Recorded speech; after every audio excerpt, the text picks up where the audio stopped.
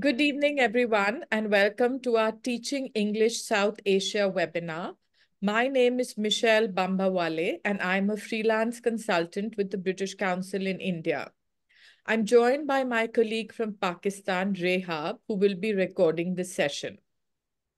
Rehab, please start the recording. We're also on Facebook Live.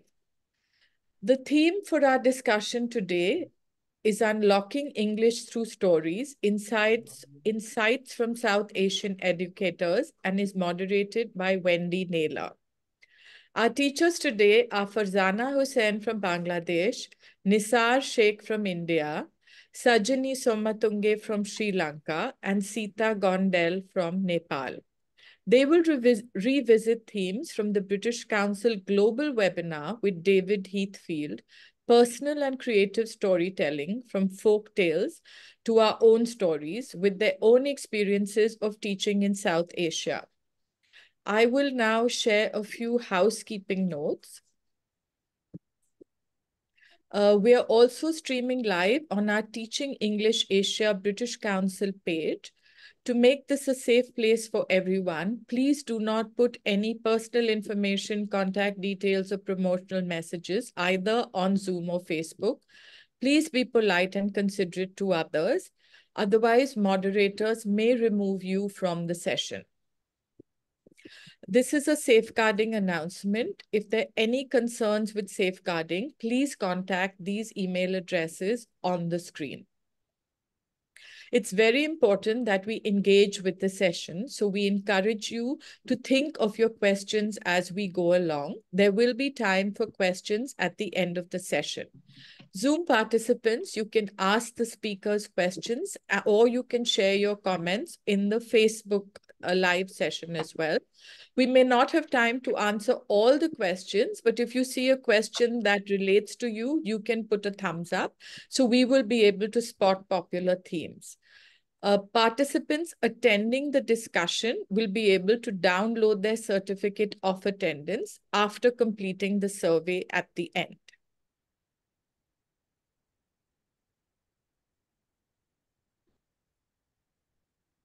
It gives me great pleasure to introduce our moderator for this evening, Wendy Naylor.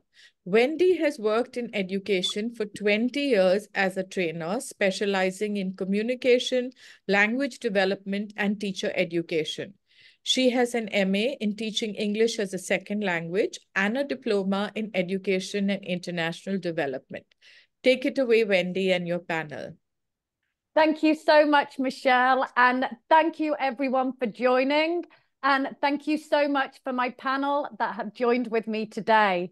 We only have 60 minutes, and during this time, I want to give as much opportunity to our panelists to share their experiences of unlocking stories through English with you, the audience. So I'm going to hand over to Nisar and ask you to introduce yourself with just 2 minutes. Tell me a little bit about yourself and what's your favorite story to use with your students? Yeah. Hi, Wendy. Thank you. Good evening, everyone. I am Nisar Sheikh. I am delighted to welcome you all for this panel discussion on unlocking English through stories. I come from the western part of India, specifically known as Maharashtra. For the past 15 years, I have been teaching as a primary teacher in government Zilla Parishad schools, mostly located in the rural areas of Aurangabad district. Presently, I am teaching the young learners of class 1st to 4th grades, and the age group is about 6 to 10 years. On an average, my classroom has 30 students. They are very much enthusiastic learners. Talking about the one of the aspects of English language teaching, which I like most, is about storytelling. Storytelling is really a magical ability which ignites the minds of young learners, develops their creativity and imaginations, and inform them value lesson. One of the sets of stories that my students and I like in my classroom is about Panchatantra tales.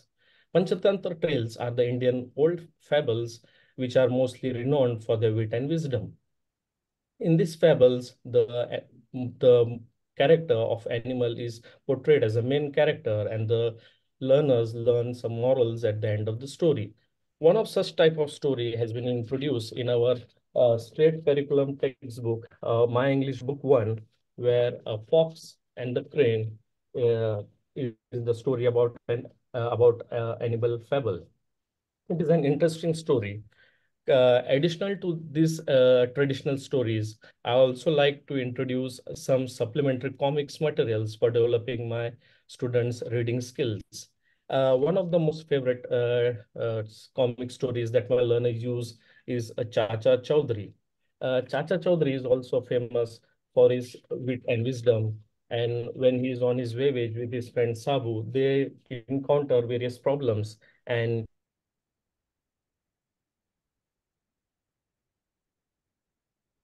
Oh, I think we might have lost connection with Nisa, but I think it's so wonderful to hear the different stories that you're using in the classroom. Certainly, when I was learning English, the stories were yeah, very different. Thank you very yeah. much for introducing yourself and sharing with us, Nisa. Next, I would like to move to Sita. Very briefly, can you introduce yourself and again tell us your story?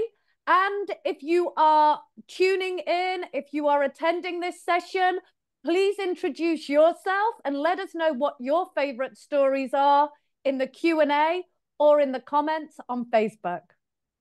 Thank you. Over Thank to you. Sita. Namaste and good afternoon, everybody. First of all, I would like to thank British Council for the great opportunity. I am Sita Gaudel from Nepal, the country of Mount Everest. I have been teaching English in a multilingual and multicultural classroom in a rural area. I can assist students across various ages from elementary to secondary level with the class size 20 to 40. In my opinion, stories offer numerous benefits to the young learners, not only young learners, to the adult learners also. They enjoy listening a story and they eager to listen to the teachers, they eager to learn new books. So their speaking, their listening, their reading and writing ability empowers through reading stories. It helps to learner to expand new vocabularies. It engages learner emotionally, enhancing retention and emotion, and it offers cultural understanding as well, and it builds confidence. It helps learner grammatical structure as well. Now, I am as a secondary level teacher. I enjoy teaching, especially moral stories. The story moral stories. Inside these stories, we can find many moral stories. Yes, among them, I enjoy baby camel and mother. No, Can you hold the it camel. closer to the camera so we can see? Oh, Yes, yeah. thank you. Moral And your stories. favorite Among story, them, the I baby enjoy. camel? Yes, baby camel and mother. Generally, students cannot see the camel in our locality, so I enjoy teaching this animal story very much. For this, I have collected many resources to show the students. This is desert animal, yeah. Mm-hmm. So they are really enthusiastic to listen the story about baby camel and mother. Yeah. Thank you. Thank you, Sita. And I think what you say about integrating skills, grammar, and vocabulary, I hope we will have time to touch on that later. And I notice in all of these stories, we're really firing up students' imaginations with animals, exposure to your own culture, but also learning about other cultures overseas, like you say. Now we have just 2 minutes, Farzana. Can you tell us a little bit about your students and your background, your favorite story? Oh, you're on mute, Farzana. Assalamu alaikum and good evening. Thank you so much, British Council, for choosing me for this webinar. I am Farzana Hussain. I am an assistant teacher of a government primary school and also a facilitator. I have been teaching almost 25 years. Me and my students love cartoon stories, especially Mina. Children love the characters Mina and especially the character of Mitu. Mitu is a bird, but also acts like a wake-up call. With fun scenarios, these stories show beautifully the importance of women, and teach everyone for gender equality. It also sometimes sends messages about health, cleanliness, and natural disaster also. And the story is both fun and educational. Fantastic. And thank you for sharing that, because we see that there is so much that stories can do. We spoke a moment ago about culture, but now you're talking about public health, social issues that are coming through in playful stories that you use with your students and that they enjoy. I'd like to move us on to think about David Heathfield's webinar on creative storytelling. And we will share the chat in the link we will share the link on the chat on Facebook or in the comments on the Zoom webinar. But he does a lovely demonstration of personal storytelling and the different techniques that he uses to tell stories. So I recommend watching it. I loved it myself, and I'm not a child. So I think you would have a lot of enjoyment just to dip in there and see what he did. But Farzana, I'd like to ask you, can you tell us what techniques you use when you tell stories to your students?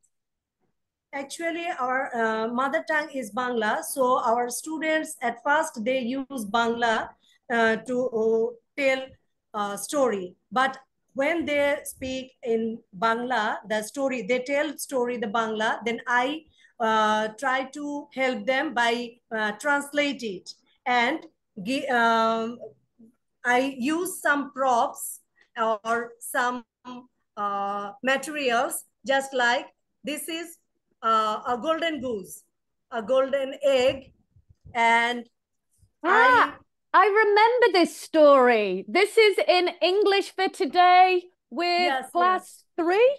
Two. Class For 2. 2, yes. Okay. And I make this, and head, I wear it like crown. Sometimes I make a band, then to act like farmer. And by acting or by using these props, I try to create a context and tell them story, and they enjoy it very much. I can imagine. And they're really creative ways that help to translate that vocabulary, that use of props that really will, like you say, your students' language is Bangla and you're using some Bangla and some English, but your goal is to move over to more and more English. Using props like this not only engages students, but it can really help to translate that vocabulary and make it memorable for them as well. So in the future, they will use more English. There are so many different techniques that we can use. And I think they are some that you would use in your young learner classes would be similar to what Farzana mentioned, Nisar. Do you have anything you would like to add?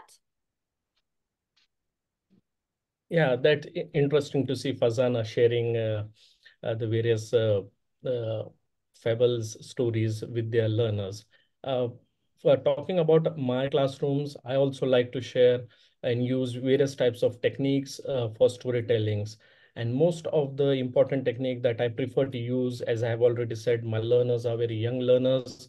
I prefer to use animal faces, such as this lion, the wolves, the Uh-huh. monkey, most of the time monkeys. And sometimes I also try to use the face mask of fruits like tomatoes, vegetables, bringing in all the lots of stuffs which is related, which are the main characters that is portrayed in the story. Uh, and first, initially, I start and I try to myself wear the mask of a lion and try to say, uh, like I pretend to be a lion and try to say that like I am the king of the jungle.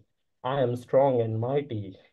No one can challenge my power in the jungle. So when I try to pretend as an actor, the more the portrayed as a main character of the story, for example, in The Lion and the Mouse, the student feel it real. The characters are real. They can visualize the story.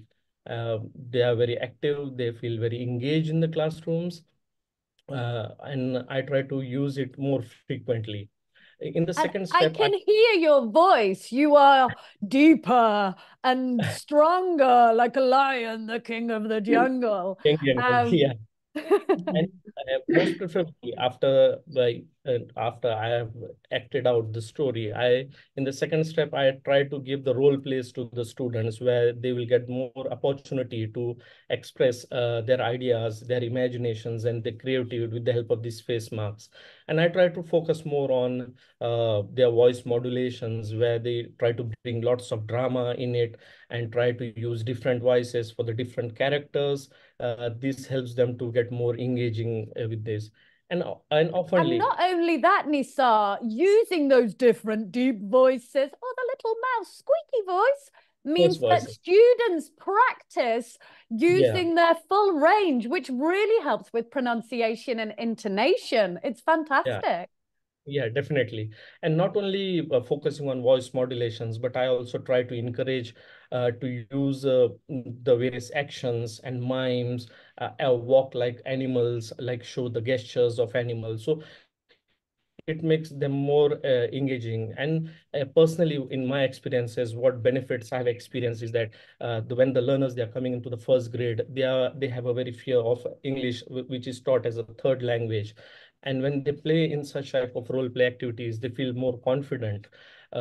They get more lot of exposure of listening to English, as well as they try to develop their oral fluency, developing some sentence structures using their creativity and imaginations.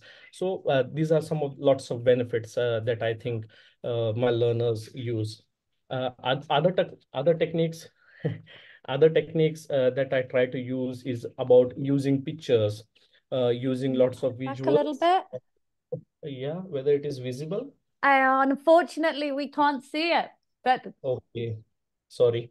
So it is a picture of a village where Priya is going into the village. It is from class grade 3. And the initially I try to elicit the words from the pictures. What different words do you see from that pictures? It can be related to objects, it can be related to colors, actions, places. This helps them to initially speak out the little words which they know, or they can use their mother tongue for naming that objects. From moving on from words to sentences, I try to elicit by using the questions. What do you think what he is doing in the picture? What the old man is doing in the picture? Where is the things are kept? How we can do it? And to add more creativity and imagination to it, I try to focus more like open-ended questions where they can think of their own by saying, what do you think what the old woman is thinking, what the girl will do next in the story. So in this way, trying to develop some little sentences which gives them the confidence, and building the story from their responses is also one of the technique that I try to use in my classroom. And I think some of the comments that you're saying are very relevant for young learners, those use of pictures, but that persists throughout education and throughout school.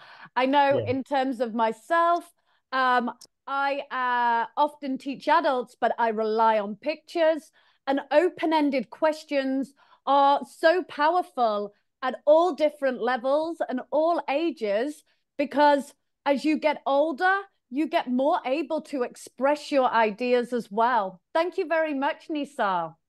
I'm going to move on to Sita. And before I do, if you're watching, please post any questions that you have on the comments in Facebook or in the Zoom chat. We welcome any questions, and hopefully we'll have time at the end to answer a few of them.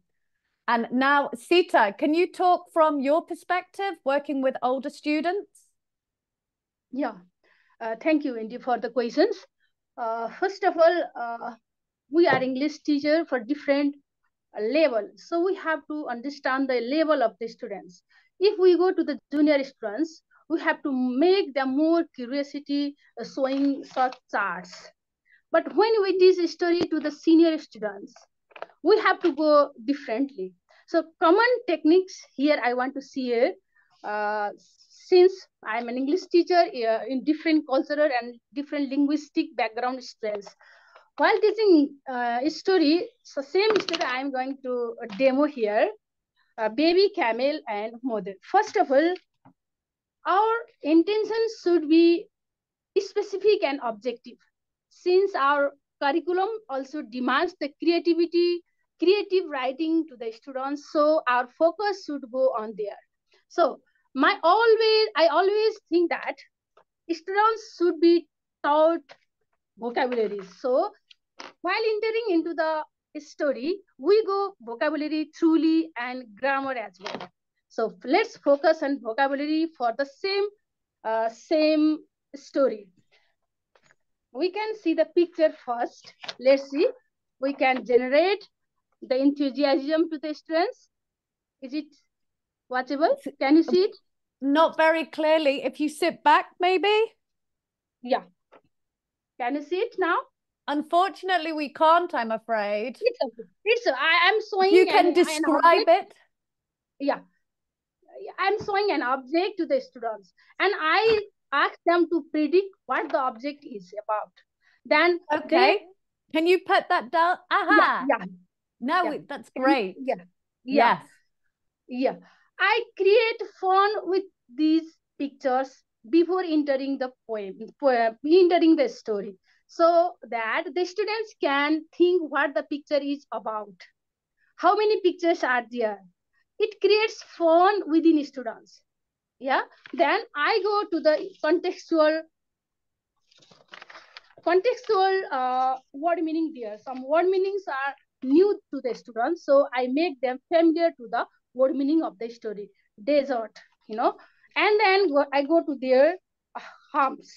Like this way I teach them vocabulary, so that it helps students to learn to sketch a picture of a story. This is my first activity. So your first activity focuses on teaching vocabulary and activating their minds, and then making a prediction about what the story will be about. Yeah, what the story is about, how many pictures are there, where are the animal found, what do they eat. Like this way I ask them various questions to them. It helps to them to guess what the story is about. Yeah, and I think so important. It's so important that we set the stories up well. We prepare our learners well, and I can hear you do that well in your classes, Sita. What's your next step? Yeah, wait here. And again, I have to teach here the adjective also. One animal is big, next is small. So I have to go, the mother is big, the baby is small. Mother is bigger, the baby is smaller. In this way, I can teach degree of adjective also. So our interest. So in terms of the learning outcomes in that case, you're teaching comparatives and superlatives when you're saying the mother is bigger, the baby is smaller.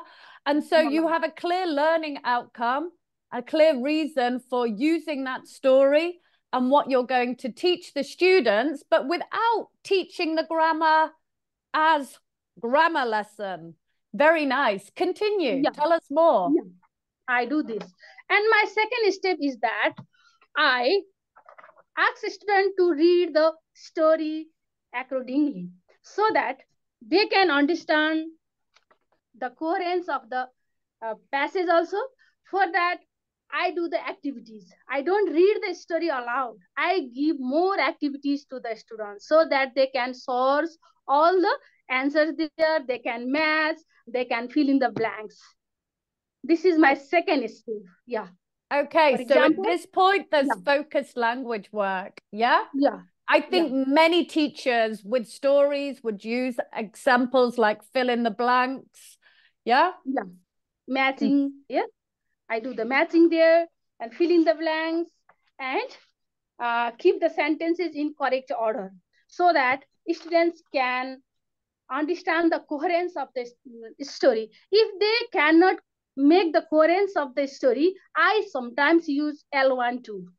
It makes them more reliable. It makes them more easier to understand the story. This is my second steps.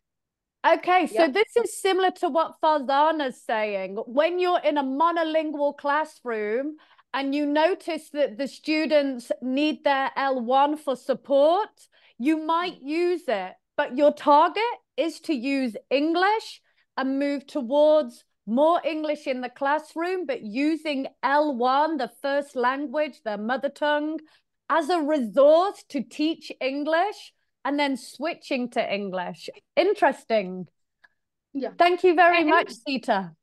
Yes. And then my last step that I say that is post reading also. I give more comprehensive questions to them, and I check them either they are understanding the text or not. So I give them more comprehensive question. For example, if the baby camel and mother is here, where do they live? Why camels are kept in the desert? Like this way. And then at last, I give the model uh, text. For example, write a short paragraph about camel and its features. If the students are able to write about the camel and its feature, why to shout by the teacher? They understand themselves. Okay. They understand the grammar. They understand the other grammatical structure given by the text. It helps Thank you. understand the reading skill and writing skill, and then grammar, then vocabulary. In this way, I use a story in my classroom. Fantastic. Thank you very much, Sita. And we have like a comprehensive pre-reading or pre-listening, pre-storytelling, during the storytelling and the ending. I am delighted that our fourth speaker, Sajani, has been able to join us. Sajani, could you very briefly introduce yourself? Are you working in a rural or an urban area? And then if you would like to, please introduce yourself. Thank you, Andy. I think you can hear me properly. Yes. Okay. Sorry, my camera is not working today. That I'm not happy about that. But anyway, yes, I'm a teacher. I'm from Sri Lanka. I'm not only a teacher, I'm a teacher trainer as well. And I'm working in a semi-urban school. And in my classes, there are around 45 students normally. I'm teaching to students of second level. My students are from 14 years to 15 years to 18 years. That's a big range there. So they are not small kids that I'm teaching, some grown-up students. And my favorites are from the Sri Lankan folk tales. So they enjoy very much. They are familiar to my students. So because of that, and I'm also familiar with them, and it's easy for me to bring them stories at any stage in the lesson. So I use them often. Fantastic. And it's interesting to hear that you're teaching 18-year-olds and they are still engaged and enjoying stories and able to use stories in their learning. If we think about the webinar that David Heathfield gave on the personal and creative storytelling, again, we'll put the link in the chat. One thing that he focused on, and I know you do some very interesting things in your classroom, was about what you do after you have told a story with your learners. Keeping in mind your learners are older, I'd be really fascinated to know what kind of things your students enjoy doing after you tell a story, Sajani? Yes, Wendy. In my classes from grade 9 to grade 12, that means 15 to 18, all of them enjoy doing, I get them to change the setting of the story. That means I ask them to change the time and the characters, the places, and make their own, make a new story upon what they have already heard. So firstly, they do it in individually and in pairs, and I make them and snowballing method. I make them into fours and share, and in the groups they select the best, and out of the best they prepare a new. I think taking all the uh, best items that they had heard. So they select the new components and make a new story in fours, groups of four. So they are related to their own experiences. They create that. That's really funny with grade 12 students, students of 18 years old. So, and one other technique I do is I stop the story halfway. Thereafter, I get them to build up the story in a chain. So everybody shares one bit. So after every three responses, I ask them to repeat what's done and what would happen next. So likewise, it's going on. So they remember, by the end, they can build up the whole story together. And thereafter, what they do is they write the story. So for writing the story, I make them as a group work, especially. And sometimes I get them to do it as pairs as well. But I'm not getting them to write them individually, really, because it takes time, and because I always believe two heads or more heads are better than one head. So because of that, they enjoy doing collaborative learning is more fun, and especially when they are sharing, because I sometimes ask in the stories if they have some similar experiences related to them, and halfway sometimes they disturb me and they tell me, teacher, so something like that happened in our village as well, that happened to a friend of mine as well. So I get them into small groups and to share their own such stories as well. So that's also really funny, and they learn by they are speaking and they are listening as well. And especially when they have just like David Hitfield said, when they find that there's a listener for them, and when they find there's some recognition for them, they feel that their worth is there in the classroom as well. So almost everybody find it a good opportunity to engage in.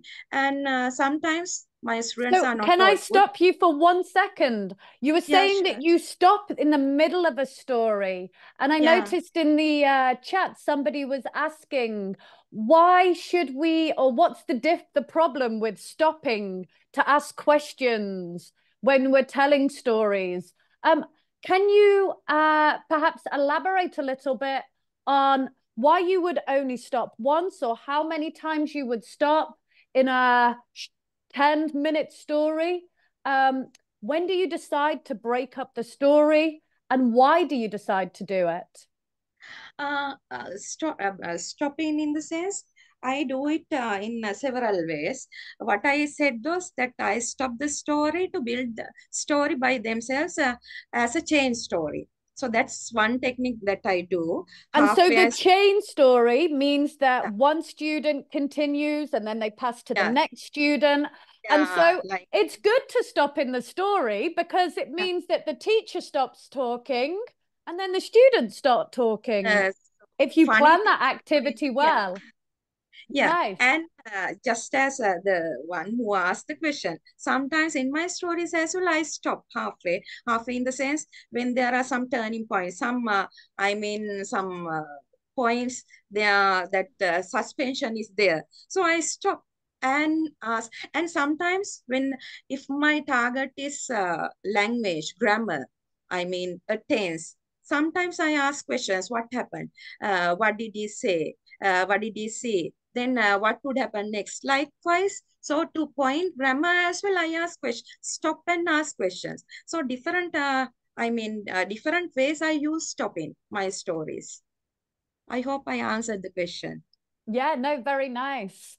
And I think what I hear is how you use stories not just as a tool to tell students, but in this case, this is an opportunity for students to be creative and be imaginative in the ways that they use stories. Yeah, Wendy. Sometimes I get them at the end of the stories, I get them to have some debates as well. I divide the students into two groups, the class, and get them out of the moral or out of the issue. Social issues sometimes are discussed. I get them to discuss them and debate over that. In that cases, I use the fishbowl method, where there are two circles. So the inner circle students will be discussing over that, debating over that, and the outer circle will be getting notes, and later on they will change seats and they will come to the inner seats and they will continue the debates. So that's one other technique that I do after post activity. And that's very interesting. And I'm just seeing in the chat that Ramya Srinivasan is describing what you call the chain story as spinning the yarn, where one child starts exactly. telling it. And it's such a lovely way to describe the storytelling as spinning the yarn. I would like to move to look at some of the questions that have come up in the chat. I have one question here, which I think will be close to Nisar's heart. What is the importance of song while telling a story? And this comes from Shyam Suresh Giri. Thank you for your question. And Nisa, what is the importance of song while telling a story? Yeah, very interesting questions, and I think it is very important when you're considering the young learners. Songs can play a very important aspect in telling the stories to very young learners. In my experience of my classrooms, I definitely use some of the short rhymes or action songs to introduce some of the vocabularies of the stories. It I frequently try to use the techniques of TPR, where total physical response, where the students are getting the opportunity to participate actively, use their body parts, uh, have, because they are more enthusiastic, they are very energetic, they participate with that action song, and it helps them to revise the new vocabulary that has been introduced into the storytellings. They can go through that new vocabulary with the help of these TPR songs. And as a teacher, then we can introduce the story. So I think songs play an important role in storytelling. Yes, and for me, I remember at school, we used to have drills, and this was one of the great things for young learners and old learners. But one of the example stories I can think of is about the three little pigs and the big bad wolf, and he goes to the houses of the three little pigs, and as a child, I was taught, I'll huff and I'll puff and I'll blow your house down. And because the big bad wolf went to three little pigs' houses, I said this 3 times. Every time that story was told and retold. And so that repetition helps with the vocabulary drill.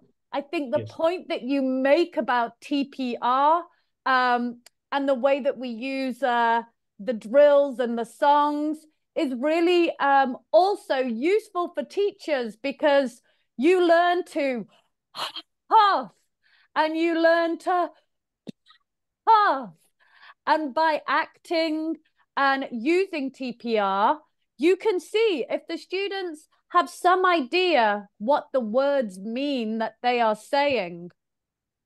Another question that I think is very interesting, which would stand out for a lot of our students, our listeners, was about teaching critical thinking skills using stories.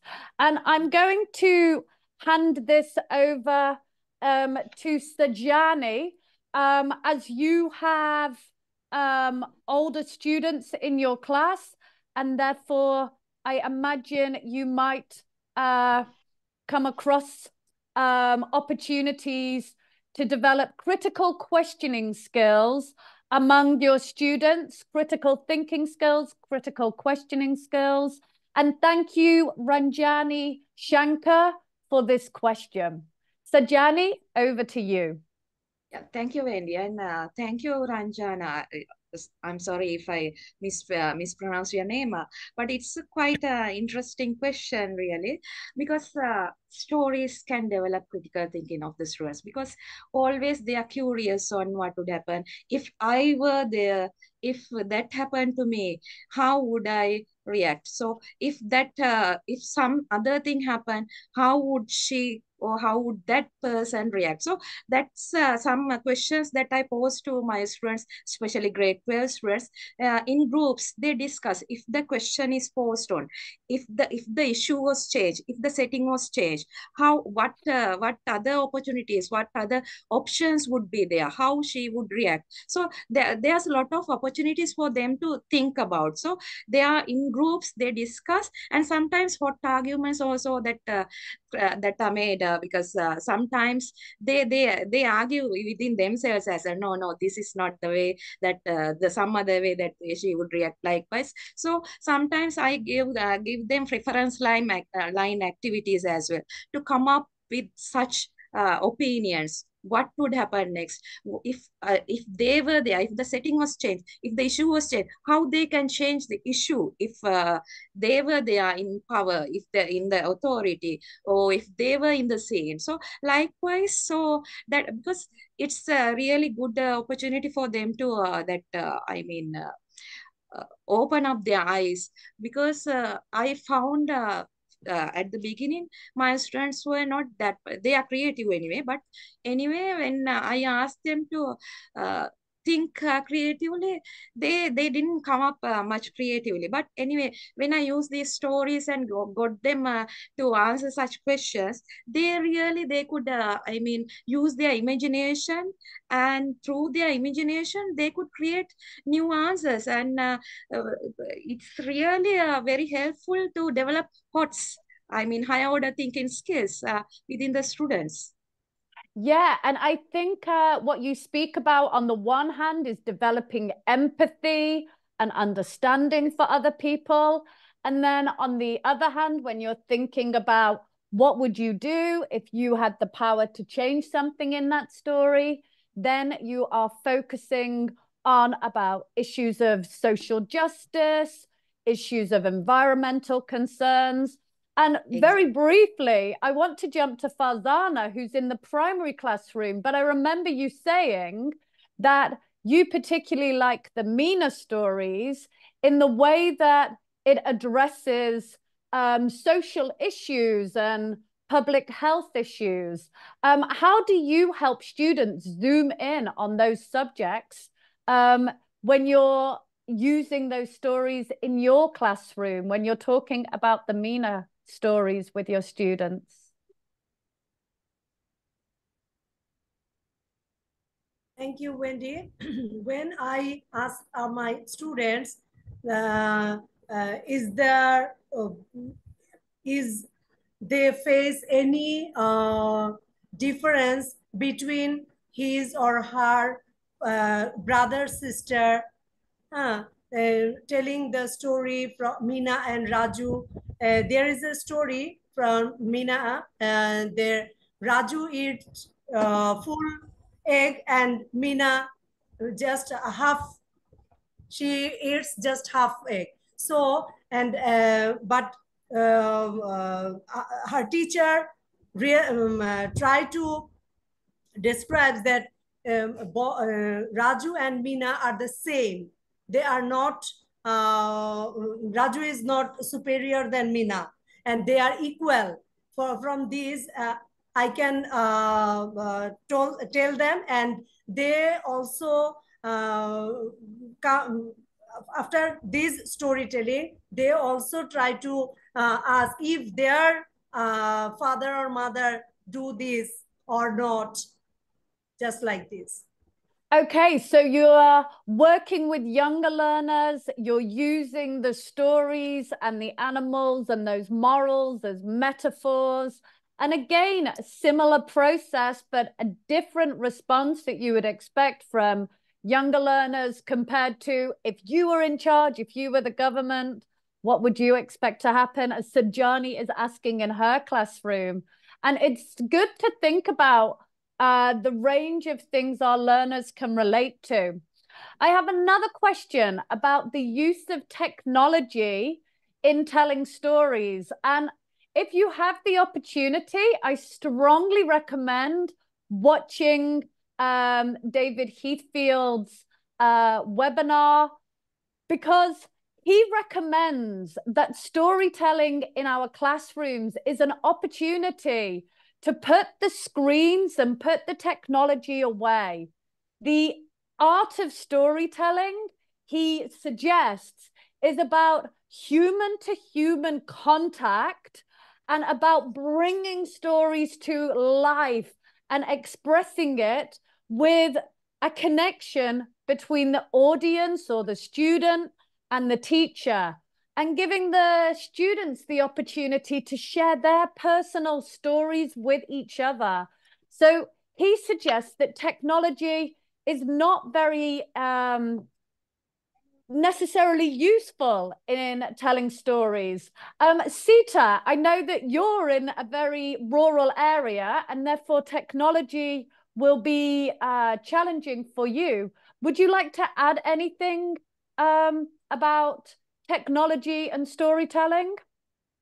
Yeah, especially teaching a story. What types of story are we going to teach? We have to be clear about it. If we are going to teach very short story, we can make.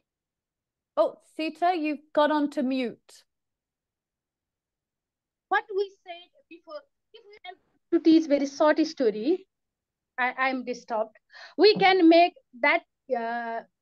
Just you said the example before the story event. For example, mother may ask some question. This is the question asked by the baby camel. Then mother replied, sure.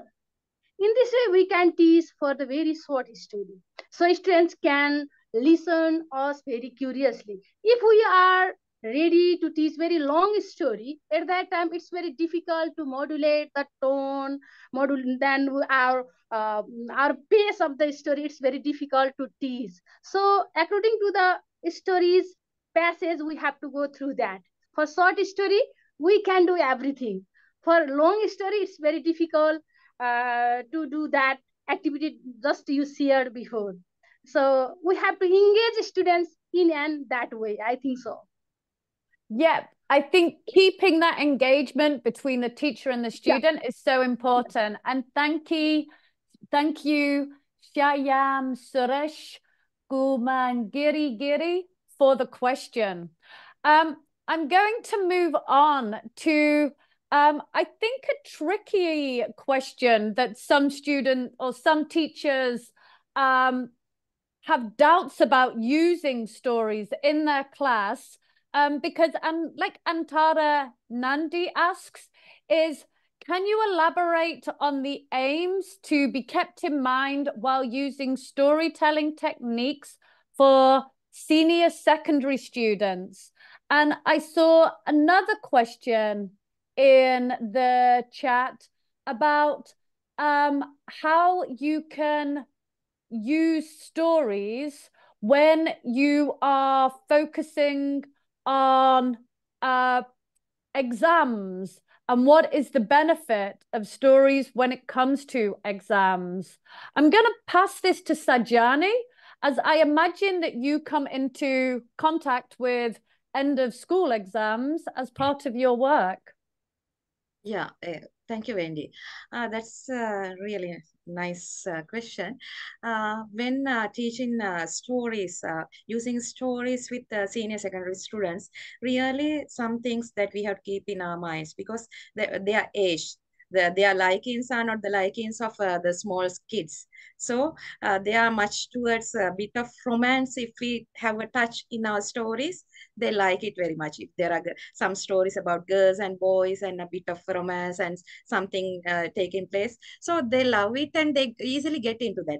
And the other thing is that we are not to go on in detail much, because they lose their interest very easily, unlike the small kids. So then we'll have to think about exactly what we are telling them, and their interests, their mood, and the time of the day as well, because normally A-level students, they are running after their heavy syllabuses. So we have to think about what they are doing. So in English supports them to they are in their higher education as well. So what we are doing is developing their speaking skills, then writing skills especially, and there again reading as well. So thinking about them, we have to plan our lessons. So there, think what we are, the content and the context as well, and the timing as well, the duration of the story. That's why I sometimes stop halfway and get them to go on spin the art.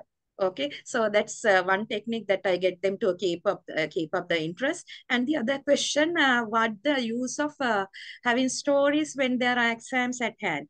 Now in Sri Lanka, in O-level exam, ordinary level exam, the last question, the essay question, one type of question is developing a story. The story head, the beginning is given, so they will have to elaborate that and develop their own story. So this gives them the authentic experience for them to develop their own creativity. So think about how to develop a story, go on developing one when there's a thesis statement is given. So how to develop that, and the other thing is that I think for them now, they are going to they are stepping out of the school soon, so they need to face the real society. So they find real characters, real issues in such stories. So that's a good experience for them, because they find these stories, these characters, these issues in their real life as well. Because they, in our schools in Sri Lanka, they don't have much time to be engaged in much entertainment, because their syllabi are heavy, especially in A-level classes. So they are much engaged on, focused on their the content subjects. So in that case, so the stories gives them stuff to their authentic real life, to live with them and bring the experience to them to develop their English. So I think the point that you make is really that when you're selecting stories, think about what your students need to do in the exam. So the example that Sita gave of the baby giraffe, the baby camel and the mother camel, and she spoke about comparatives and superlatives.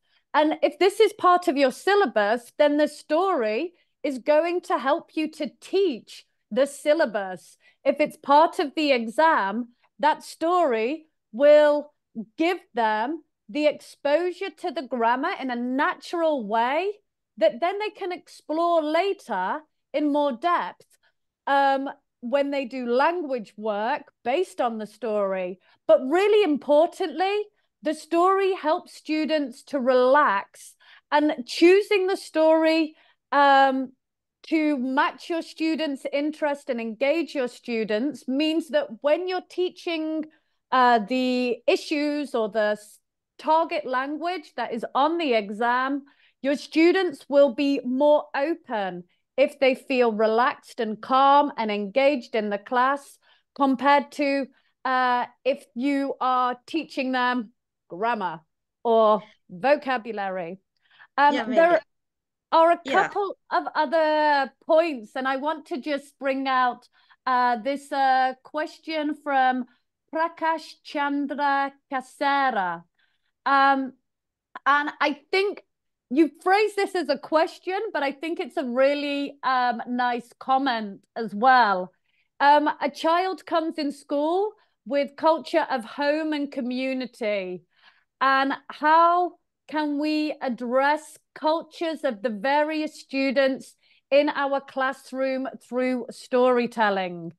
I think This is actually, the answer is in the question, and you're making a really important point about the power of stories to help us relate students from different cultures, to help them to relate to each other, to help them to understand their different backgrounds, to understand where the conditions where other students live.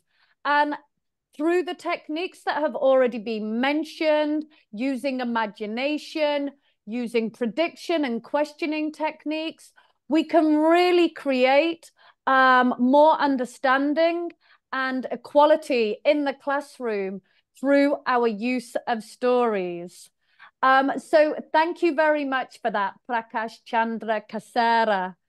I also have a question directly to me from Basma Batul, who is asking, if I'm also a teacher, do I use the same techniques as what we are sharing? And the answer is yes, and at all levels.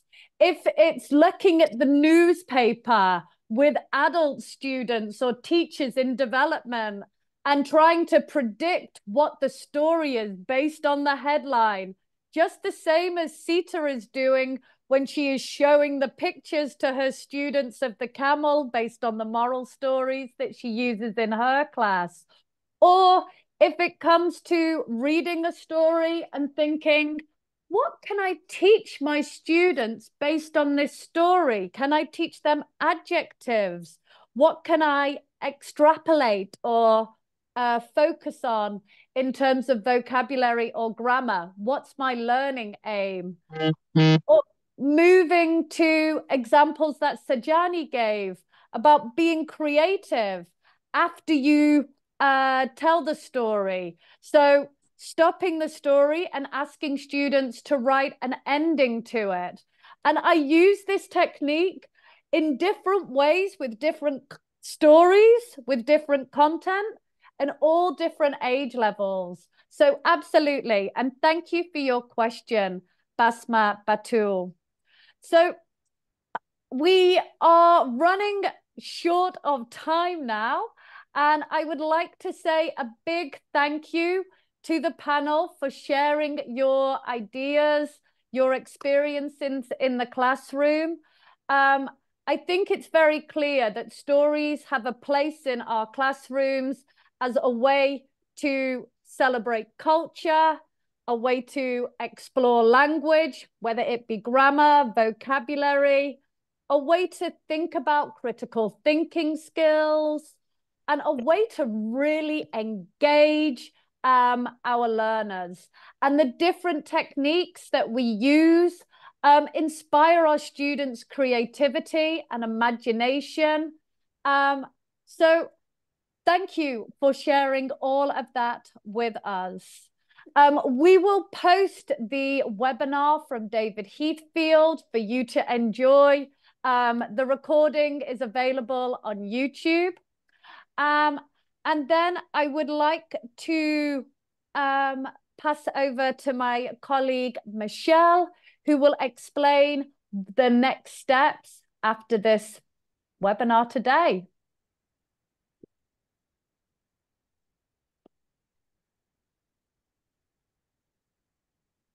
So Michelle will be joining us to explain how you can get your certificate. You can see the instructions written on the slide here. Here, can you hear me, Wendy? Yes, we can, okay, Michelle. Thank you. Thanks so much, Wendy, Farzana, Nisar, Sita, and Sajani. I learned a lot about storytelling. We've been posting the links in the chat box on Zoom and on Facebook for David Heathcliff's webinar. We've also posted the links in the chat box for the feedback form. Please fill in the feedback form. After you fill in the feedback form, you will get an email with your certificate.